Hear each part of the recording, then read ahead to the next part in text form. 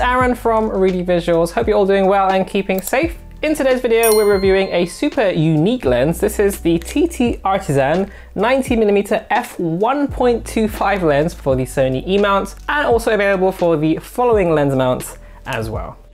And as you might expect, the main appeal of this lens being that nice focal length of 90mm, coupled with that super bright maximum aperture of f1.25, yes, that's right, which completely obliterates backgrounds and bokefies all your photos just like this.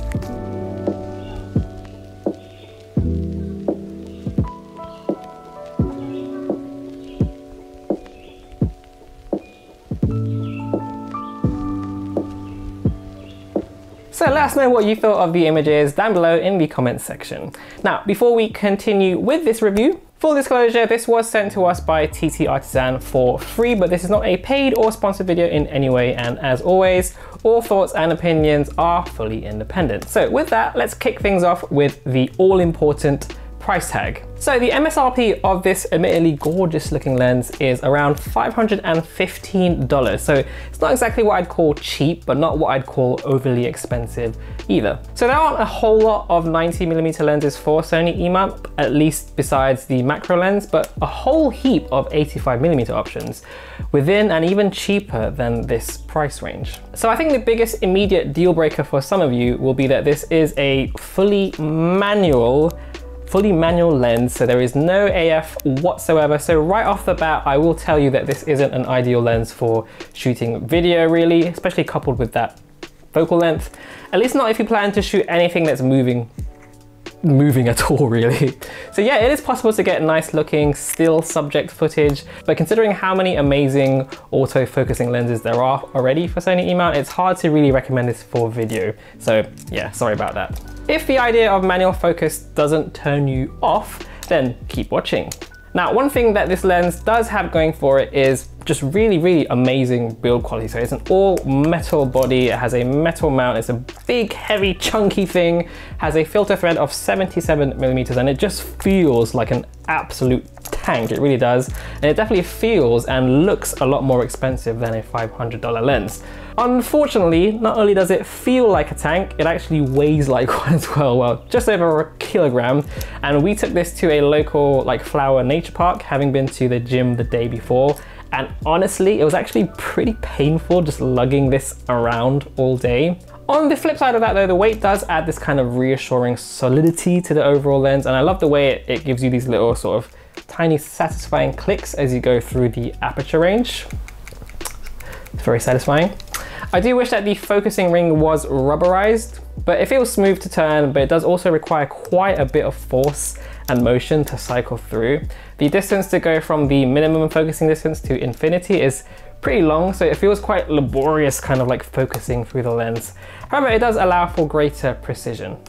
It also helps that the glass just looks gorgeous. I mean, just look at this thing. It's a lens that will definitely turn heads. But one minor gripe I do have though is the lens hood and the cap design is a bit strange, as they both have to be screwed. To put on the lens cap, you have to reverse mount the lens hood and then screw on the lens cap. This all just adds to the feeling that this is not really a run and gun, fast point and shoot type of lens. It's really designed for kind of like slow, methodical shooters, because if you see something randomly that you want to shoot, by the time you unscrew the lens cap, unscrew the hood, put it on, turn on your camera, point, and then focus, try to get it in focus, get your subject, and then, yeah, the subject's gone already. So it's definitely not a run and gun lens. The good news though is that this lens can produce, as you saw earlier, some really nice looking pretty images with really amazing subject and background separation, while also being decently sharp as well. So the lens has 10 aperture blades, and while the bokeh balls are not perfectly circular, they're kind of like more lemon shaped, as you'll see here, but it still looks great in my opinion. There's some pretty nice looking bokeh. Now in terms of this lens wide open at f1.25, I didn't really know what to expect here. Now I have used the Canon 85mm f1.2 in the past, and because the depth of field is just so shallow, regardless of whether you have autofocus or not, it is quite difficult to get subjects in focus. But with this lens, as you'll see from some of these test images, you'll see that at f1.25, if you can nail down your focus, you can get some nice sharp-ish looking images, though perhaps just lacking a little bit of contrast, and at the minimal focusing distance, the lens can be quite soft, a lot more softer than I would have liked, to be honest. And it is worth mentioning too that the minimum focusing distance itself is a whopping 100 centimeters, so you do have to be quite far back in order to get sharp focus. If you move on to our test images, you will notice that at f1.5 the image is quite soft looking, it lacks contrast, and there's vignetting visible at the corners. If you step down to f2.8 and then further down to f4 though, you'll see that things really improve in terms of contrast, and the images here look a lot sharper. I think around this range you get the best balance of sharpness while still retaining that nice creamy background blur. It's also worth mentioning that the lens is much softer at f1.5 at the minimum focusing distance than if you step back.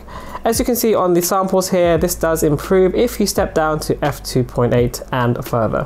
One thing I've noticed whilst shooting is that the center of the frame is never quite tacked sharp in focus until around sort of f8. So looking at these images here, the center is quite soft, and as we move on to the middle, the sharpness does get much better, and we reach the corners, the image becomes soft again.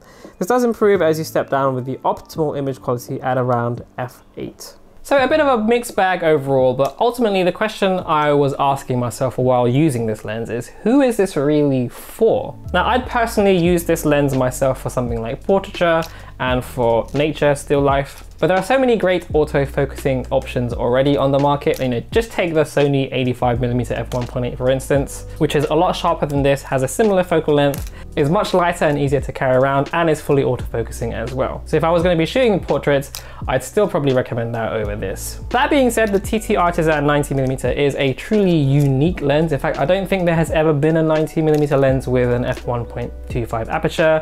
And if you do enjoy using manual focus and you intend to shoot still life, nature, in a portraiture when people aren't moving too fast, you know, enjoy being methodical and working slow, you're a bit more patient than I am, then I think this could actually be a very fun, good option for you. So while it's not a lens I would personally recommend to all people, for a niche group, I think it could end up being quite a popular lens with them. For me personally, it's a lens that I would use more for fun in my free time, not really for work or for professional use. That being said, it is a lens capable of producing professional looking photos. So what do you guys think? Is this a lens that you think you'd use for yourself? Let us know in the comment section down below. Anyway guys, that's gonna do it for this review. Thank you once again to TTArtisan for making this video possible. If you found this review helpful, hit that like button, subscribe to see more, and also hit the bell's notification so you'll always know when we have new videos coming up. You can also follow us on the socials down here. And as always, I'll see you on the next video. Thanks guys, peace.